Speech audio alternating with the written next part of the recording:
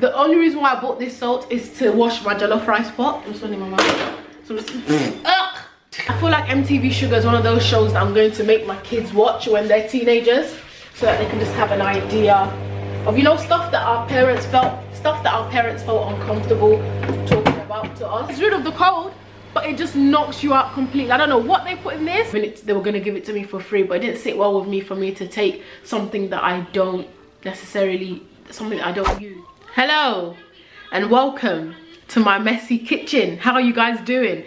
I am going to be tidying up my kitchen today, and I thought I would do like a clean and chat, because I'm not going to lie to you, I've been struggling a bit with YouTube, as in like trying to create I don't know, I've been struggling a little bit with YouTube in the sense of just trying to create, I don't know, I've just been struggling a little bit. Today I thought I would do like a clean with me, chat with me, let's talk, because I cleaned this kitchen, which will probably only stay clean for until the kids get back from school, and then it's, you know, it's funny how, you know, that when you're young and you're still living at your parents' house, you're always like, oh, I can't wait till I move out, because then I don't have to do this, I don't have to do, trust me, when you have kids when you have kids, all the jobs that you hate, that you despised when you were living at home, you will end up doing it times 10. So yeah, my little mini rant there. The kitchen is a mess. I don't know how it got this messy, because I just cleaned it yesterday, but yeah, it's a mess. I just got back from dropping the kids to school. I'm gonna let you in on a little secret. I haven't taken a shower yet, but I really wanted to clean this kitchen and then have a shower, because you know, I just don't want to have a shower and then clean. I just wanted to get this done and then get myself ready. So yeah, that's my little secret. This probably won't make sense, but because, you know, the channel is about me and obviously my life, I really struggle with talking about myself, as in, like, you know, to constantly have to switch on the camera and talk about myself. By the way, I'm not complaining, I'm just struggling a little bit. So if you guys have any video suggestion, anything you'd like me to do that maybe I haven't done before, or maybe if you would, because last time I asked, I would actually really like to, last time I asked for you guys to comment, because I wanted to do my first Q&A, but I didn't get enough questions. So I'll ask again, if you guys would like me to do a Q&A, please, you know, leave your comments down below. I'll highly appreciate it. And if I get enough, then I'll be able to do like a sit down Q&A, because last time I only got a few questions, so I just answered it in the comment section. But yeah, let's clean. I have got my, we've run out of recycling bags, so I'm going to put the recycling stuff in here and then take it downstairs, pour it in the recycling bin, and then bring this back. Oh, I just hit the camera. But I've just been, I don't know how you guys been. Hope you guys are, you know, have been good. But I have been struggling a little bit, to say the least. I have been struggling.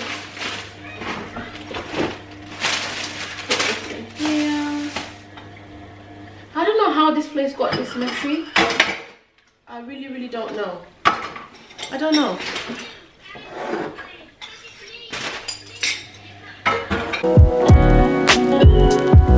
The worst part about making jollof rice is washing the pot afterwards. I'm telling you, it is.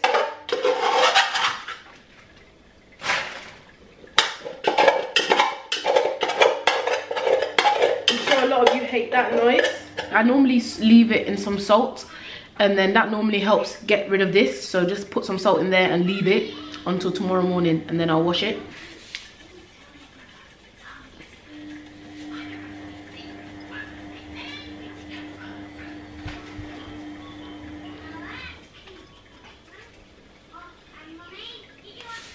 Just leave it in there. Whew! The smoke of that salt just went in my mouth. So just gonna leave that in there until the next day.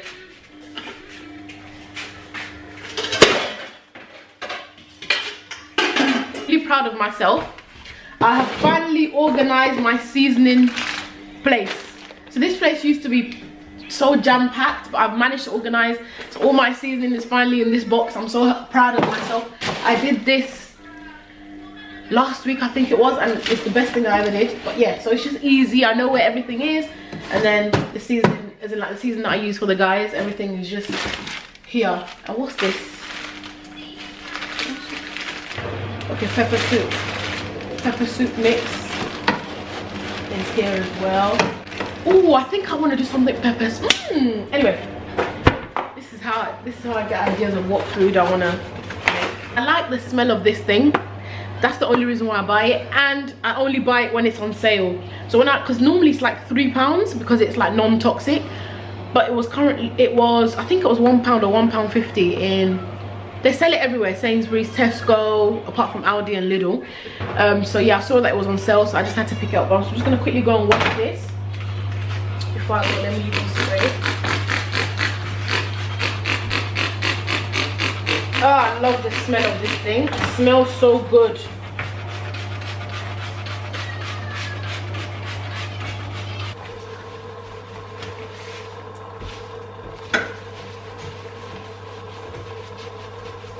Mommy, look.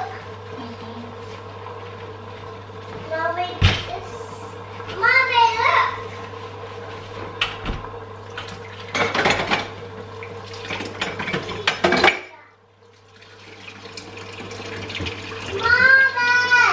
Hold on.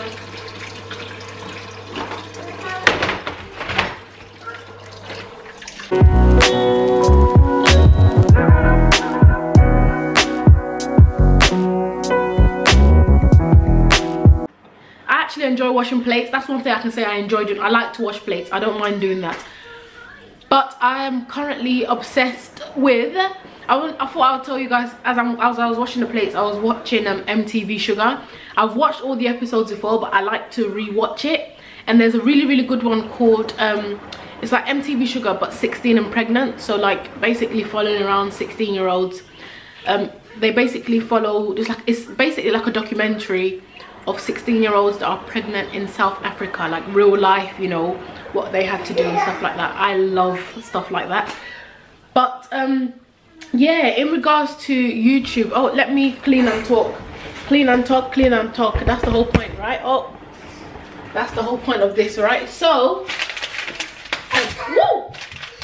You okay? I bought this sugar for waxing purposes. So I only use this for waxing, or if I'm going to bake for the kids, then I use it.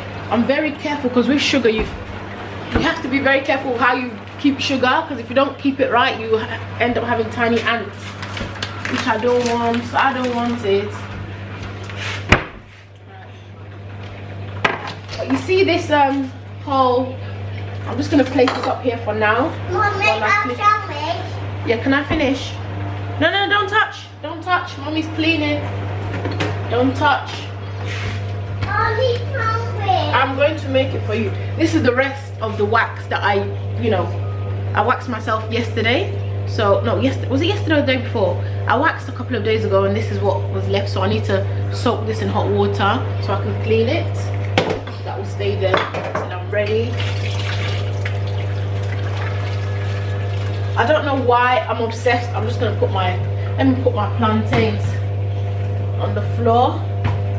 I'll definitely have to eat plantain today, or else it's gonna go super soft. I don't know why. Oh, this is from the bike. I don't know why, but I am obsessed with MTV Sugar. I love that program. It's so, I feel like it's very important. I feel like MTV Sugar is one of those shows that I'm going to make my kids watch when they're teenagers, so that they can just have an idea of, you know, stuff that our parents felt uncomfortable talking about to us. I think MTV Sugar will be a great, I don't know, can open doors for those kind of discussions. That's what I'm hoping. So I hope it's still there by the time they're like teenagers, because I will definitely be using it as reference to those kind of things. Like, I'm wondering, did any of your parents ever give you guys the sex talk when you were growing up? Because, you know, you guys know Nigerian people, they don't talk about stuff like that. You do not. In Nigeria, you don't. Nigerian, no, let me not generalize, but some should I say, my parents never. They just said if you have sex, you're gonna get pregnant.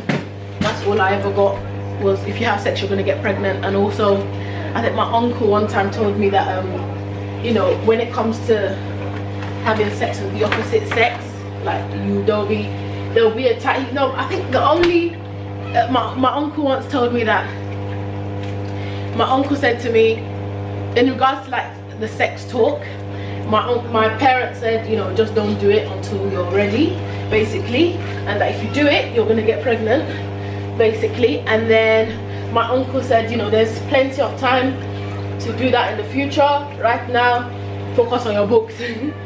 That's the only, and I remember those times I was actually in college. That's the only sex talk we ever got, really. I never really got spoke. I don't think that they didn't talk to me about, like, you know, STDs and stuff like that. And then the other sex talk was done in school, and that was it, really. And then the rest, you figure it out for yourself as you go along. When it comes to sex, I'm a bit of a, what's that word? I still feel like I'm a bit childish towards it, you know? I don't know. It's a weird one. But you see these toasters, yeah? This toaster needs to be shaken. I feel like I need to shake this thing in the bin.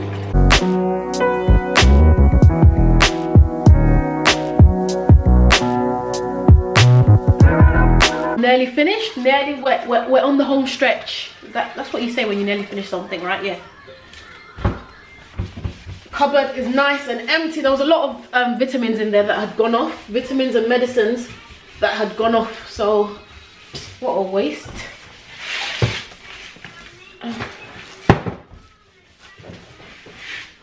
You see this little madam of mine? She loves to write on these things. She loves to write on the cupboards. She loves it. You give them paper, but you know, with kids, you give them paper to write on, but their best place is where they're not supposed to be writing on. Oh, do you know what? I haven't been vlogging, but I'll probably start vlogging. I think I'm gonna vlog tomorrow. I'm not sure, but I need to. Basically, little madam has started gymnastics. Oh my god, she loves it. Absolutely loves gymnastics. I wanted to quickly talk about sponsorship, and like, as a small YouTuber, do I get approached by anyone to, you know, I don't know, help them promote something on my channel or anything like that? In my whole time of doing YouTube, I think I've only ever been emailed twice. Yeah, it's been 2 times. Yeah, I do get messages on Instagram about somebody saying, you know, check out my page where these fitness, I don't know if it's spam or whatever, but in regards to YouTube, the first company was like a caffeine company. Sorry, my my throat. Yeah, the first company was a caffeine company. It was like this. It was this caffeine thing that you're supposed to put in water, and it's supposed to like give you instant energy. And I thought to myself, I guess these people, or this company, haven't really watched my channel, because if they have, they would know that I don't, you know, I don't take anything. Like I don't drink coffee. I'm not a caffeine person, so it just didn't sit well with me. Even though they were going to give it to me for free, but it didn't sit well with me for me to take something that I don't necessarily, something that I don't use. It just didn't make sense. And then another company was a sports bra company, and they wanted to send me some sports bra to wear. And what did it say? The message wasn't very clear, but it was about wearing a sports bra, and they were going to give it to me for free, obviously. And they were going to give it for free, and then I could also choose to give the sports bra to somebody else or something like that. They just basically wanted me to say good things about their sports bra. The thing with me is I don't know, I feel like, you see, for me personally, life is not a race, and I have to keep reminding myself that every day. Life is not a race. Like, you know, I know one day for me something will click, and I don't want to rush to do something just to make myself look like I don't know, like I'm important, or I don't know how to put it. Because and also one more thing, like numbers, like having a lot of subscribers does not equate to money for some people.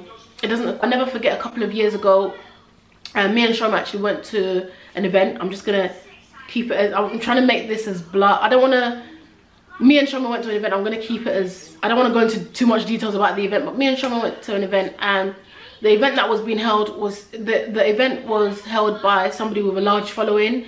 And when we got to the event, there was only 3 or 4 people there, and it was put out on social media that this event was happening and stuff like that.